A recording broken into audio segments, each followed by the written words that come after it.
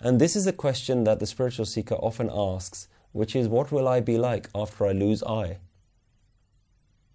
How do I live without an I?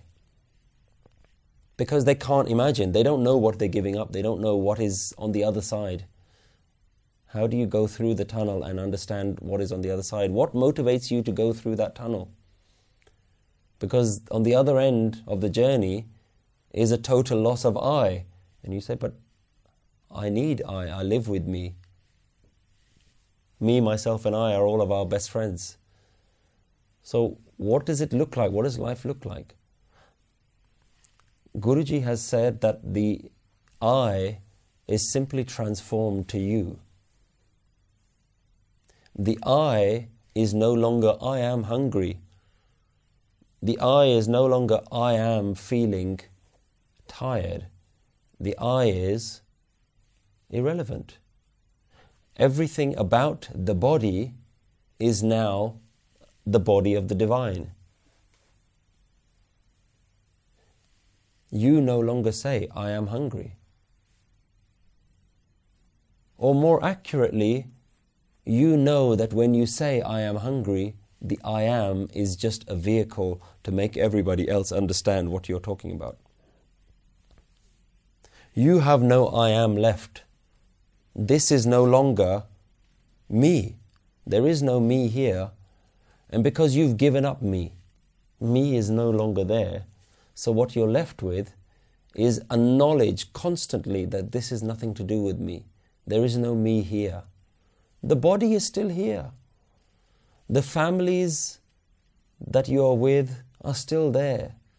This is a delusion that people have, is that when we talk about giving up attachments, we don't mean giving away.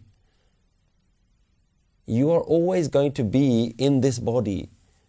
You're always going to live in your life. The life is still the same. You still go to work. You still have the same family members. You still have the same commitments in life. All you've given up is your association that there is a me here that's doing all of it. That's the only thing. The me has been given up. So what is left is, this is the oneness manifested in this form. And the oneness has created this body with this family and these commitments. And this body has to just carry out those things. This is a game. You now realize that you are a character in a play. Either you can run away from the play, but what would be the point? Where are you going to run away to? Then you just become a character who's run away. So Guru says, don't run away from anything. What is the point of you running to the forest and saying, my family are a distraction to my meditation? No, you don't have to run away from anything, because you haven't run away from yourself. The character just is living somewhere else, doing something else, living in an ashram, wearing holy clothes. But Guru Nanak rejects that way of thinking, says, why don't you be your character, be yourself in this role? Today we talked about Krishna. In the Mahabharata, the big debate that Krishna is trying to resolve for Arjun is Arjun's conflict. How can I fight this battle?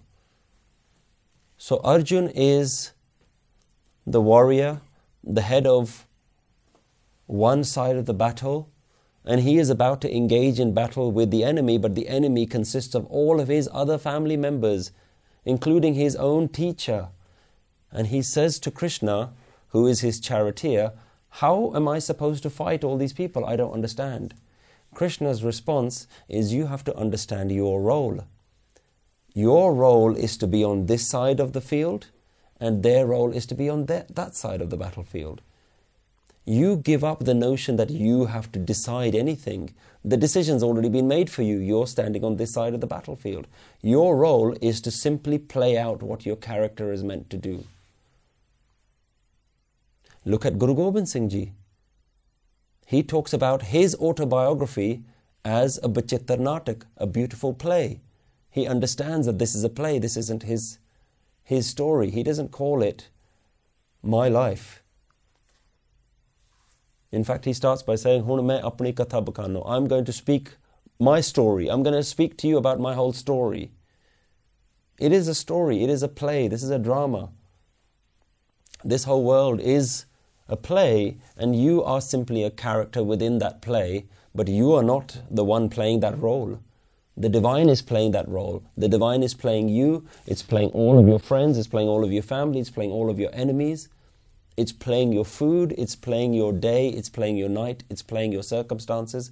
This is hukam. This is what it means to surrender to hukam. That you understand that you no longer are part of the system. There is no you in the system.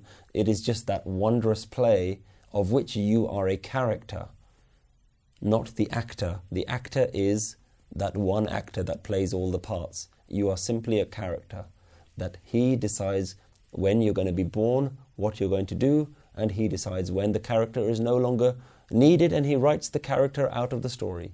The story continues, the actor continues. Simply your role ceases to exist.